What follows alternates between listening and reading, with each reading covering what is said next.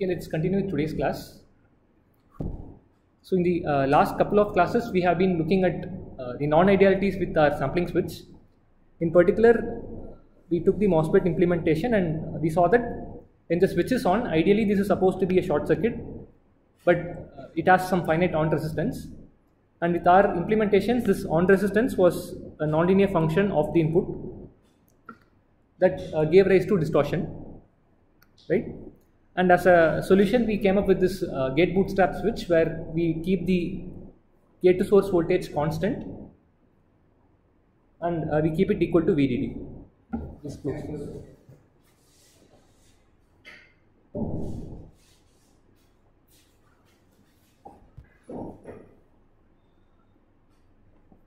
Keep it equal to VDD. Okay. And we also saw that this on resistance also generates noise, and the mean squared value of the sample noise, what was that? What is the mean squared value? It was KT by C. Okay. And what was its perspective density? How was it? It was white, and this is under the assumption that the RC time constant is much smaller than the time for which the switch is on. Okay, and for a reasonably good switch, this will be the case, so it's fine. Great. Now this is the issues when the MOSFET is on. Now it turns out even when the MOSFET is off, it is far from an ideal switch. Ideally, you expect that it should be an open circuit, but in practice, you will find that there is a small, I'll just say, off capacitance. This is not so critical, and there are easy ways to tackle this. I'll give as an assignment for you to check out. But not just that. So here we saw issues when the MOSFET is on. Here the issues when the MOSFET is off. So even it is going from on to off, there are issues, and that is a bit more critical. So we'll discuss that.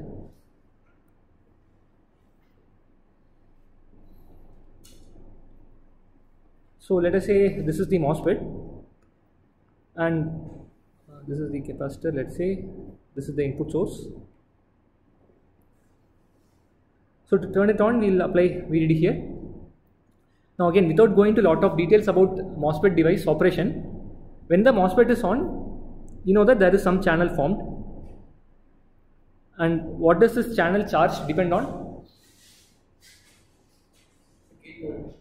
Is it gate voltage or something else? Is it just the gate voltage or? No, this is basically the gate channel, so it should depend on gate voltage, but is it just the gate voltage or something else? It should depend on VGS. And remember that only if VGS is greater than the threshold, channel is formed. So what will it depend on? VGS minus VTH, right?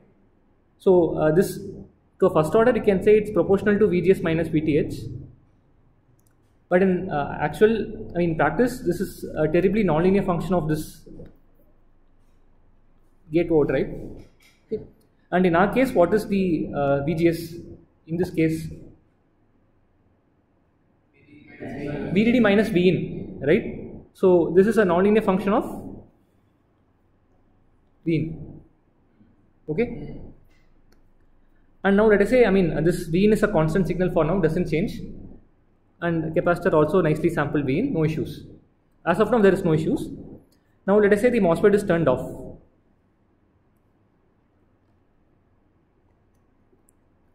Now when the MOSFET is off, what can you say about the channel charge?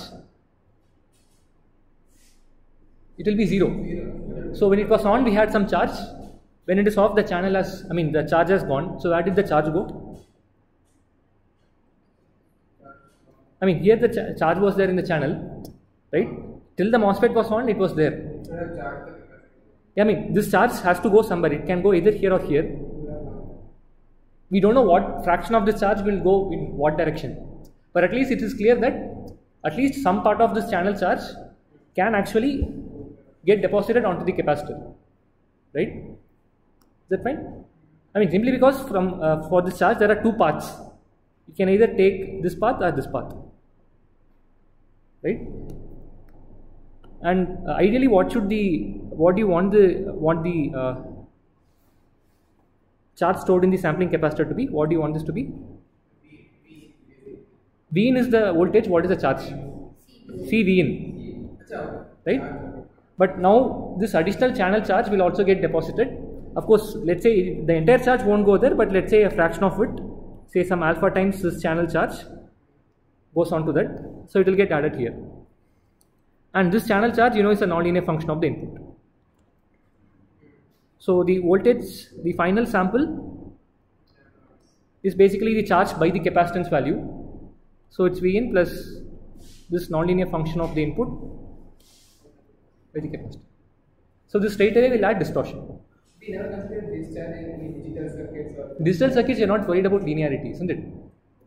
Digital circuit, you just want to distinguish two voltages, whether it's greater than something or less than something. That's all you want. In analog, we are more worried about linearity. Okay. So remember that this has nothing to do with the fact that the signal is varying or non-varying. Here we haven't considered the signal is constant. Even then, because of the fact that the channel charge is a nonlinear function of the input, we have nonlinearity in the samples. Okay. So this issue is called charge injection. Make some space here. Yeah, I mean, let's say this is the final sample, right? These are the samples. This is the voltage across capacitor. The out of n is the voltage across the capacitor sampled at the end of the sampling phase. Fine? One sample is a function of no, I mean, now the input changes in the next cycle, this will again be different. Isn't it? I mean, right now it is this V in plus some nonlinear function of V in. Let's say in the next sample the V in changes, this added term will also change. Okay. Now, strictly speaking, this charge injection as such is not a problem. The problem is because the injected charge is nonlinear function of the input, right? So, if this was not a function of the input, we will just have some V in plus some constant offset, right? So, irrespective of the input, the added extra charge or the extra voltage will be constant. That's majorly not an issue because since, as we saw in the last class, we usually have this differential structure where the signal of interest is the difference between these two voltages. Now, if we use same switches in these two, and if the charge injection is signal independent, we'll have the same offset added in the two. If you take the difference, offset will get cancelled. The problem is because the channel charge is signal dependent. Okay, so this is the problem: signal dependent channel charge,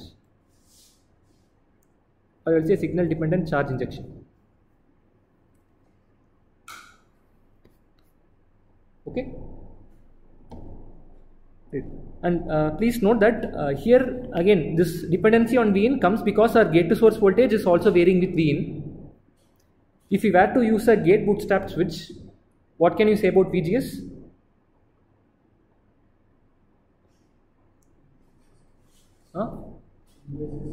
VGS is constant, we were trying to keep it to VDD. That's what we saw in the last class, right? So in that case, VGS will be a constant. Okay, so the dependence will not be so much, but still the substrate will be grounded usually for the NMOS, right? So the source to bulk voltage, what will it be?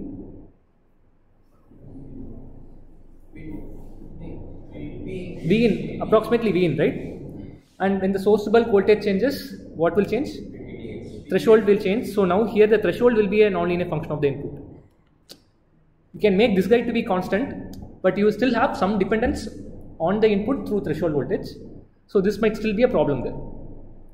But this will be even more pronounced if you use a normal MOSFET switch like this, because there you will have dependence on both VGS and VTH. Okay? This Vout equation is not exact, right? I mean, like, it's just an idea. It depends on me in alpha times or yeah, correct. It's not exact. I mean, if we want to find out value of Vout, that we cannot say. I mean, unless you know what is alpha, what is this F, we can't say. I mean, we can sit and calculate, but that's not the point here. We know the point is to note that this is a problem, and we'll try to find a solution for it. That's all. We don't need to analyze what effect this problem has. So great, and let's look at the solution for this now. So let me redraw the case here.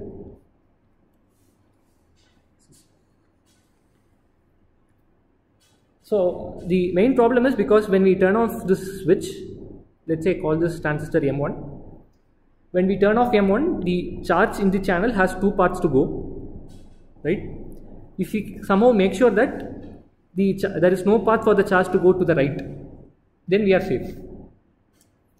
And for that, what we'll do is, before turning off the switch M1, we'll make the right side open. Instead of grounding the capacitor, we'll open the bottom plate of the capacitor. So now looking to the right, you see an open circuit ideally, right?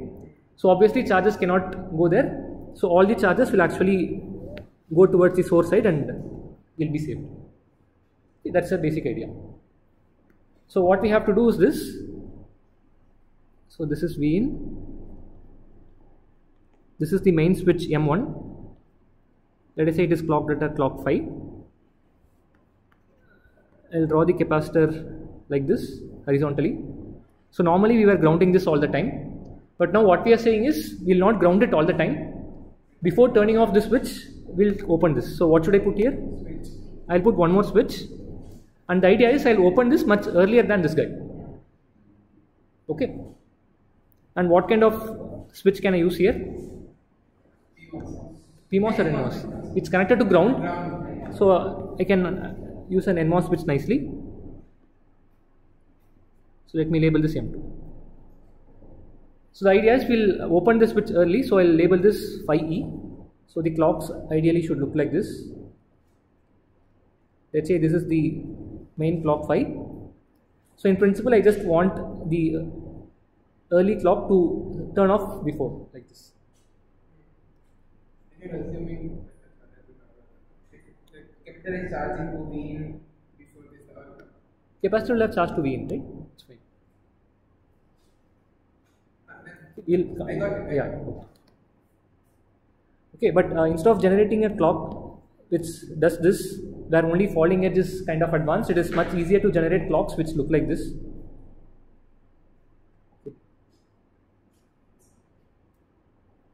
So this we'll call as phi E, and basically this phi is a delayed version of phi E, that's all, right? So I'll take phi E and I can delay this using a couple of buffers and get phi. This is much easier to do. So the basic operation is this. First, when we want to sample, both M1 and M2 are on, right? And we'll turn off M2 first, and then we'll turn off M1 later. Okay? Great. And when we turn off M1 later, the channel charge of M1 will not get injected. That was the basic idea behind doing this. But now when we turn off M2 first, what about the channel charge of M2? It will go down. No, but you also have both sides, right? That will be already off. No, this path is always on.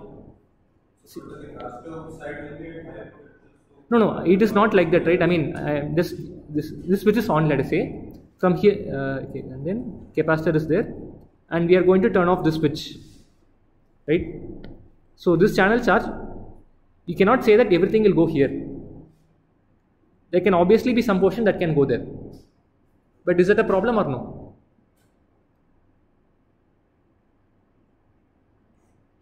I mean, what do you say, is charge injection a problem, or what kind of charge injection is a problem? Sorry? If the charge depends on V in, it's a problem. So the channel charge of M2, do you think it depends on V in? What is the gate to source voltage of this? I mean, when this guy is VDD when the switch is on. So what is the VGS? VDD. So it has no dependence on V in. So of course this will inject some charge, but that's okay because that is like a constant offset. In every clock cycle, irrespective of V in, the charge this second transistor M2 will inject will be the same. Okay, so that is not a main problem. So Q2 will inject something. How significant is this charge going in, like, in terms of order? They are the same order? Which order? I mean, the one that goes. When to V in, C into V in. Correct. Versus the extra charge, right? Like what is the difference of order? So that depends on what C you see. It's not just the order, right? If you are looking at linearity performance of the order of 90 dB, this means we are looking at 10 power 9 orders of magnitude lower, right? So it becomes critical in these cases. Yeah, so this channel charge of M2 will get injected, but it's okay. I'll just put this is not signal dependent. Okay, great. And this technique is called bottom plate sampling.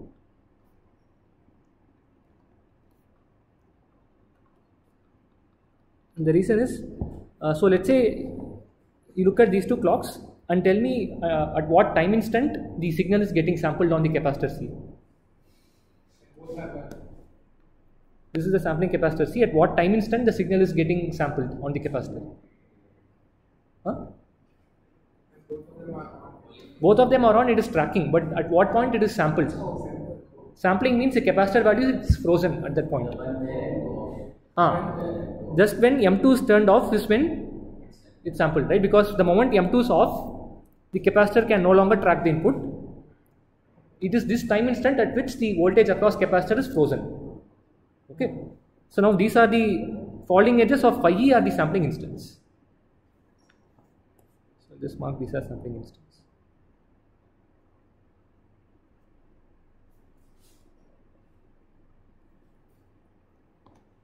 Okay. Great. And in principle this works nicely, but there could be a minor catch. So let's look at that.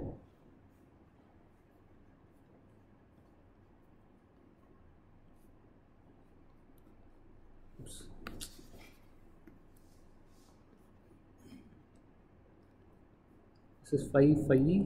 Let me draw the clocks quickly.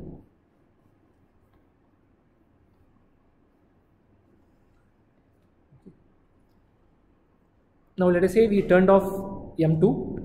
This is M1, M2. Ideally you expect that it's an open circuit, but in the beginning of the class I mentioned when a transistor is off, it is not a pure open circuit. You have a small off capacitor. So basically now we are operating in this time point where M2 is off but M1 is still on. Okay. So I'll just say M2 off. So our earlier hypothesis was based on the assumption that looking to the right was complete open, so none of the charges will go. But now you see that there is a path for the charges to flow. But of course the impedance offered by this path will be really large because off capacitance is usually small, but still there could be some charge going. Okay. So let's see what can be done for that. And again, let's say this is the channel charge QCH1. Let us say a small fraction beta times QCH1 gets injected. Now let us say this is the polarity I am marking. Ideally, what was the capacitor charge C in that polarity? No, ideally in this polarity, what is the charge stored in the capacitor? C into V is what you wanted. But now this additional charge beta QCH1 is getting added, right? And these two capacitors are in series. So what can you say about this additional charge stored? No, I mean two capacitors are in series. If you are injecting some charge, same charge. I mean current flows, it's like basically current, right? So the additional charge will be directly this beta times QCH1 for C. Similarly for C off, in this polarity, what is the charge?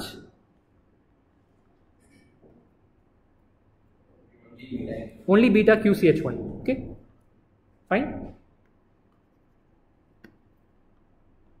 So that is why if you now try to take the voltage across the capacitor C, this is basically the charge by C. So you can directly see that this will have this charge injection issue. But now look at these two expressions and tell me what is the operation that you will have to do to cancel the effect of charge injection. You have to subtract the two, right? So I will have to either do, let's say, QC minus QC off,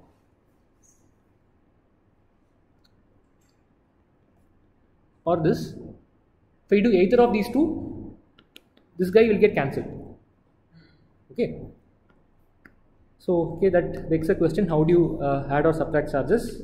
So let's take a quick detour.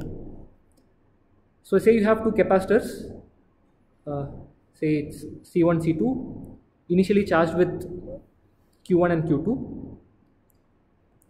How will you add the charges in the two capacitors? I mean, basically I want to add the two charges. What is the simplest operation you can do? You connect them in parallel. I mean, this is same as we have two current sources. I want to add the two currents. What do? You put in parallel, and this current is sum of the two currents. I mean, current is basically the rate of flow of charge, right? So whatever you think of for current, the same holds for charge. So if I do this, the total charge at this node is basically sum of the charges on these two plates, Q1 plus Q2. Now in addition, if I ground these two guys, and if I look at this voltage X, this voltage will be the total charge by the total capacitance at that node, C1 plus C2. Fine. But now we want to subtract charges. So let's say I'll take the same case. I have two capacitors. So this is Q1, this is charged with Q2. So how can I subtract the two charges? I'll switch the polarity. Okay, and remember that, see, if this plate is charged with plus Q1, the charge here will be minus Q1. Here it is minus Q2, right? So in principle, I just have to do this. Then basically the charges on these two plates get added. Okay, so now the charge stored here is Q1 minus Q2. Fine. Now again, like before, if I basically ground these two times, I mean these two terminals, the total voltage at this node, say Y, so Vy will be the total charge by the total capacitance. Is this okay? So okay, so now we know this, so let's look at our case. Probably I'll take it to the next page.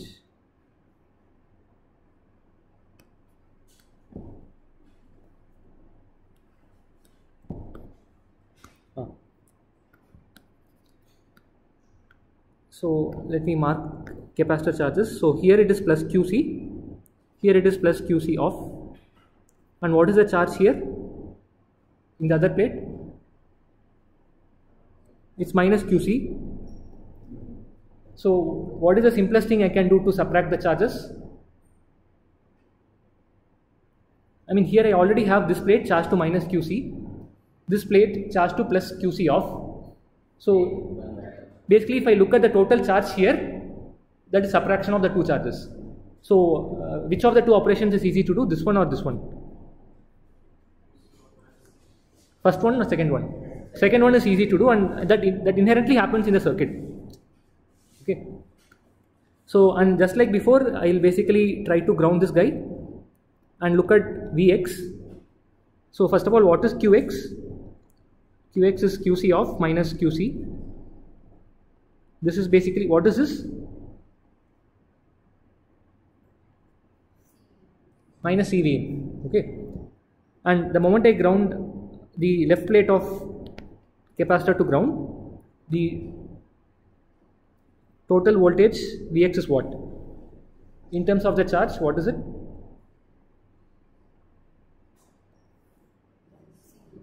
By C plus C off. Fine. I mean, basically the total capacitance at this node is the parallel combination of C and C off. That's all. So this is in turn equal to minus CV in by C plus C off. This, I mean, off capacitance is really small, so this is as good as minus V.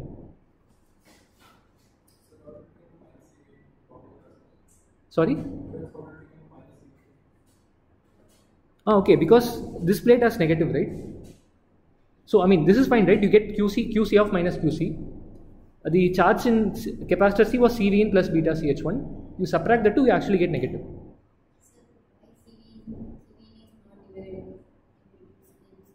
I mean, okay, when, remember that when the signal was getting sampled, C off was not there. I mean, C off is basically the capacitance when the switch is off, right? See, when the signal was getting sampled, both the switches were on. So it was like a short. So this guy was completely sampling the input. And now when we turn the switch off, we say that there is a small capacitor here. No. I mean, this is basically holding it.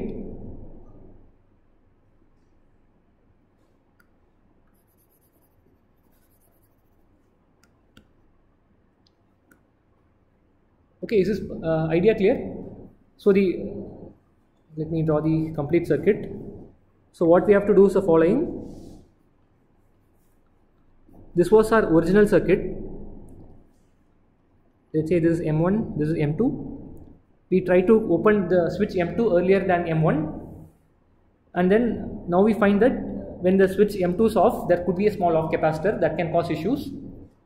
So to tackle that, we are going to add one more switch here, connect it to ground, and look at the total voltage here. Okay, and if I call this X, the total charge is minus CV in, and the total voltage is approximately minus V.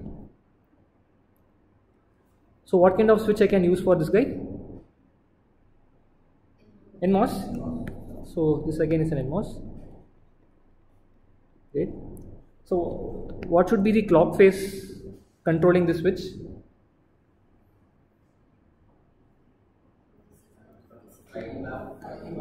Phi E bar, phi bar.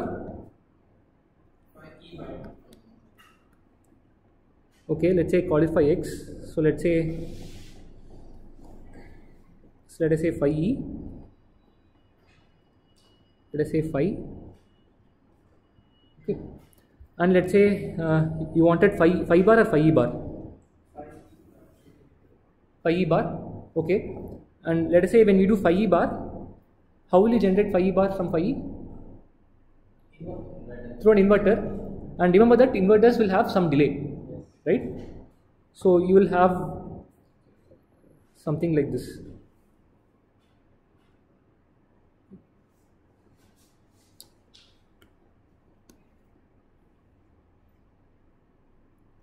You will have some delay like this. So because of that, what you can find is there is a small time for which both phi E, sorry, this is phi E bar, right? There could be a small time for which phi E and phi E bar will be active. That's not something you want, right? This is simply because there will be a delay when you try to invert a signal through an inverter. Okay. So because of that, there will be a small time instant for which both this switch and this switch will be on. That's not something you want, right? Same will happen if you try to invert phi and say I will use phi bar there. Okay. So the point is you cannot have phi X to be directly phi bar or phi E bar. Okay. That's because when you do that, what happens is there is a possibility that the two clocks can be overlapping. And please note this clock phi X and phi E, or for that fact phi E.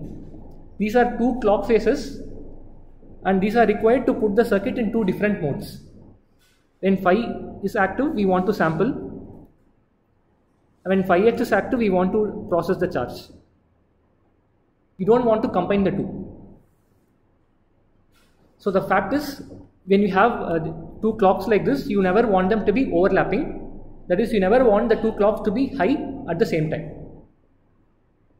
Is that okay? So the ideal way the clocks should be is like this. So let us say this is one clock. I'll call it phi 1. I'll make sure that the second clock goes high only after this guy goes low. Okay. So there will be a small time for which both of them will be off. And similarly, this goes low. And after this goes low, this will trigger this to go high. Okay. Yeah, exactly. So this time period is still the clock period TS. It is phi E, right? This can be anything. I mean, I'm saying we need two clocks. Yeah. Okay. So technically We'll come to that. In principle, if we have these clocks, we are good.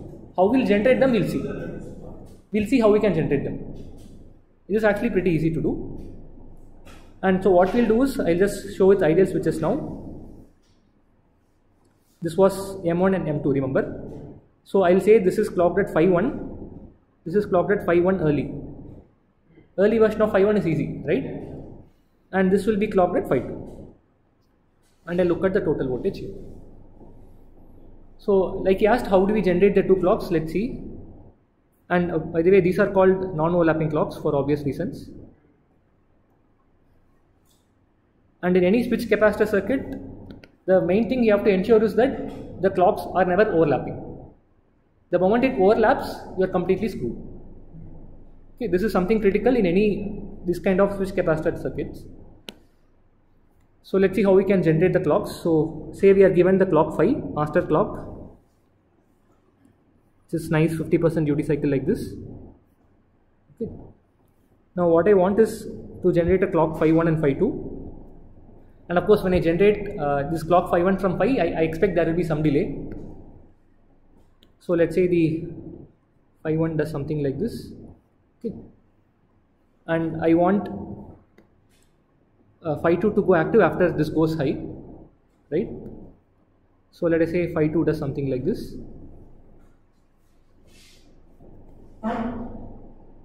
So this is what I want to generate, okay, from the given clock phi which has 50% duty cycle. So let's see how we can do. Probably, yeah. So we are given phi, we want to get phi 1, phi 2. So let's look at phi 2. So phi 2 is going high after phi is low and phi 1 is low. So essentially you need some kind of logic that gives you an output of 1 when both the inputs are 0. What kind of logic is that? I mean simplest NOR gate, right? So in principle you can generate phi 2 by NORing what signals? Phi and phi 1 and phi, right? So let's say this is phi, maybe phi is down. Phi 1.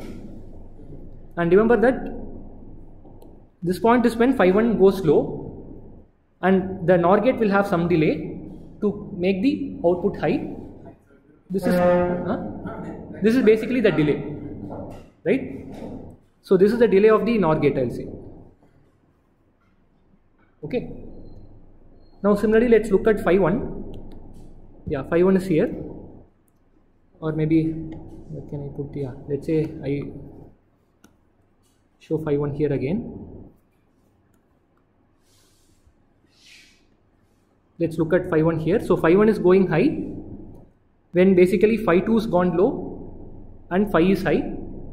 And I can think of the phi signal being high as phi bar being low. So I'll draw phi bar like this. I'll draw here itself. Okay. And as expected, phi bar will come after a small delay. So there will be a overlap. That's okay. So, but the point I'm getting at is you make phi 1 high when phi bar is low and phi 2 is low. So how can you generate phi 1? I'll put one more NOR, and this time I will be NORing phi bar and phi 2. Okay, because remember after phi 2 goes low is when you make this high. Is that okay? So this color is phi bar. So if I have phi bar, I'll connect this.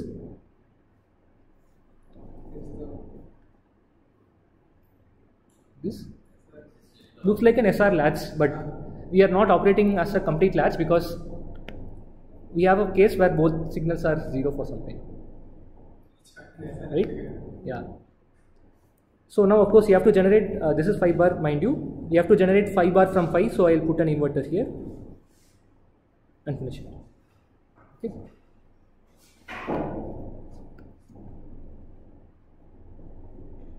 Is that okay? And remember that the time for which we have this non-overlapping, this the delay of the NOR gate. So if you want to increase the overlap time, you basically have to increase the delay in this logic.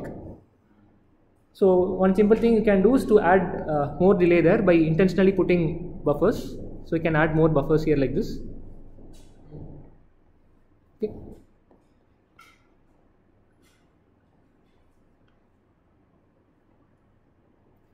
And then do the connection like this.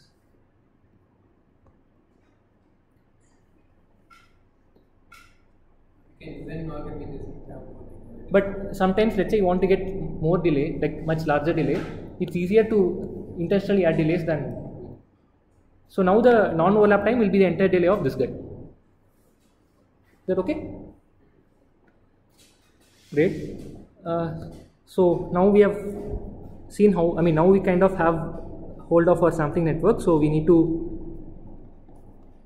do the bottom plate sampling, wherein we sample the signal from the bottom plate of the capacitor like this. And to process the final signal, we ground this guy and look at the total charge or the voltage there. And I will keep reminding this total charge is minus CV in and Vx is approximately minus 1. Right? So now we can process this data. So let us say phi 2 psi, that is when I will be processing the sample data. This is what we have. And this signal you can directly process it, but remember that the moment I draw any current from this capacitor, what will happen?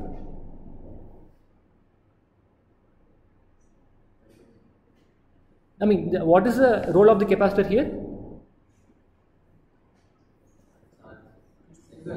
It is basically sampling the signal, right? Now if I draw any current from this, what will happen to the sample voltage? The capacitor will lose its charge, so whenever you are processing, you need to make sure this current is 0, right?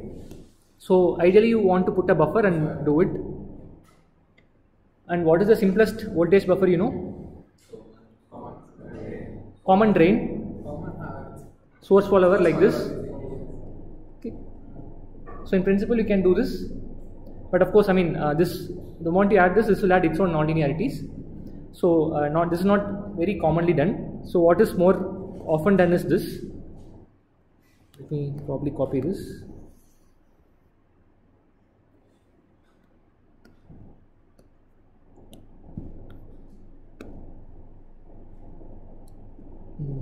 Let me push this down.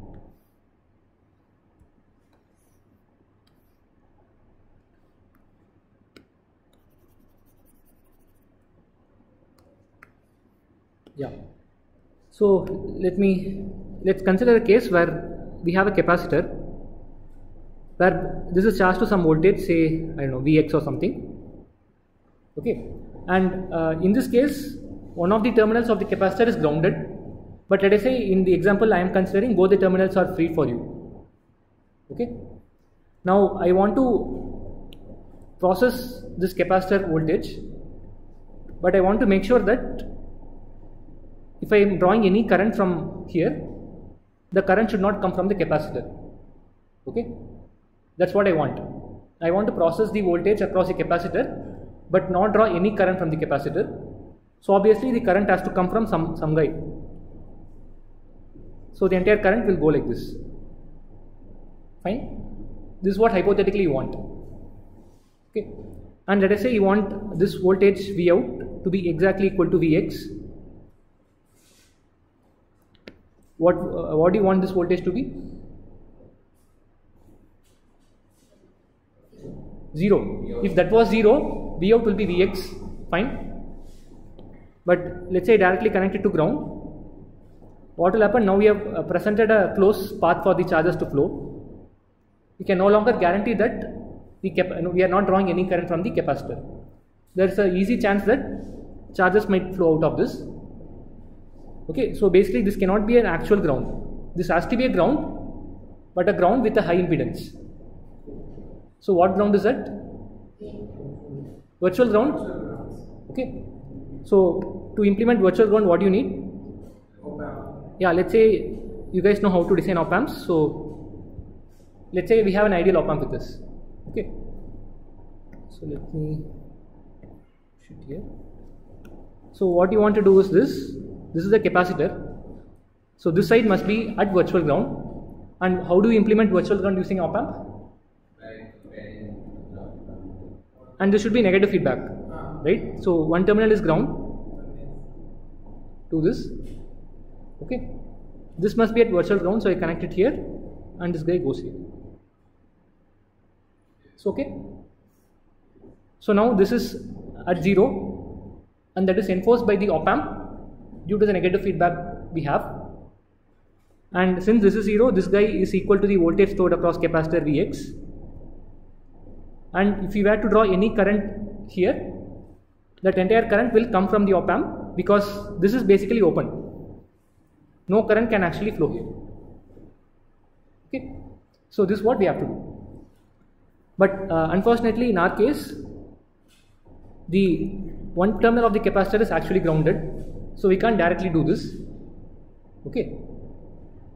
So what we can do is we can try to transfer the sampled charge in this capacitor to this capacitor. I mean, this point, okay? To do this, you need access to both terminals of the capacitor, right? But in our case, one terminal is grounded, so we can't directly do this. So what I am suggesting is, why don't we try to transfer the capacitor's charge that we have sampled to this capacitor? Fine. And let us say this is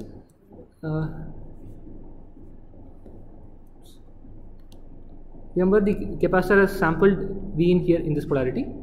Okay. Now, if I want to transfer the complete charge of this capacitor, after the capacitor has transferred its entire charge, what will be the charge stored in it? 0. So if I want to make the charge in the capacitor 0, what should this voltage be? Let's say called Vy. If Vy is 0, it's fine. But again, if I directly connect it to ground, the capacitor lose the charge to ground. So this should not again be a ground.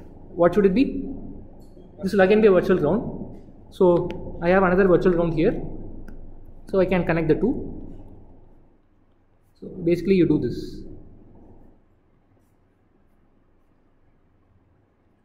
Okay. Then this one, 5 to 1, the switch is that is proper, right? This is proper. grounded. This is ground. Yeah, this is ground. I mean, this is virtual ground. Okay. And let's say I call this sampling capacitor C and the floating capacitor CF. So let's see what happens. Oops.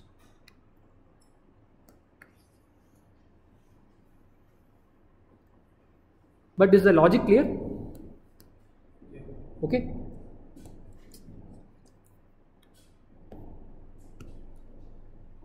Great. So let me actually here. Let's say this capacitor is CF. And again, remember that just when we finish sampling, after turning off both the switches, phi 1 and phi 1e, the charge stored in node X, or the total charge stored here, is minus CV in. Okay. Fine. But the moment I connect it like this voltage is what? That's 0. Op amp and negative feedback will enforce it to 0. So the total charge stored in C will be what finally? 0. But earlier this had a charge of minus CV in, right? So where did it go? It went to CF. That's what you also wanted. Okay. So the charge in this plate is minus CV in. So what will be the charge in the right side plate of CF? Plus CV in. So here it will be plus CV in. Okay. And let us say I call this guy V out. So what is the voltage across capacitor? CF. I'll out here. Huh? I mean, yeah, I mean that's V out, right? So what is the relation between the charge stored in the capacitor CF and its voltage? Okay. And this charge is basically CV in, right? I'm just doing it in a roundabout way, but anyways, yeah. So finally my V out is C by CF times V. Okay. So again, this gives you another advantage in the sense we can basically choose the value of C and CF appropriately to actually even amplify your sample data. Okay. And remember, this is the circuit in the phase phi 2. So let's draw the complete circuit. So our sampling network is still the same. We are doing this. I'll just say it 1 and 1E. Okay, I'll not write 5. So this is grounded in 2, and we are connecting it to the virtual ground like this.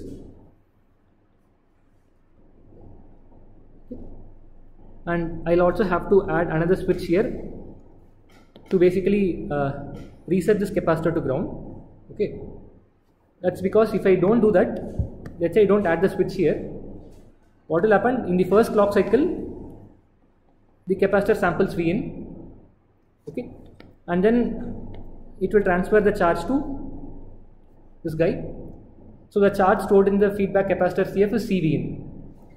Now in the second clock cycle, again you will be sampling V in. You will be transferring it to this guy. This already had a charge of CV in, it will get added. Okay. So we have to reset this capacitor every time. Because all you want is, I want to sample the signal and only that sample has to be stored in the capacitor. All its previous memory has to be erased. Okay. So this is the complete circuit, and this is the simplest, or one of the variants of what is called switch capacitor amplifier. So spelling capacitor, right?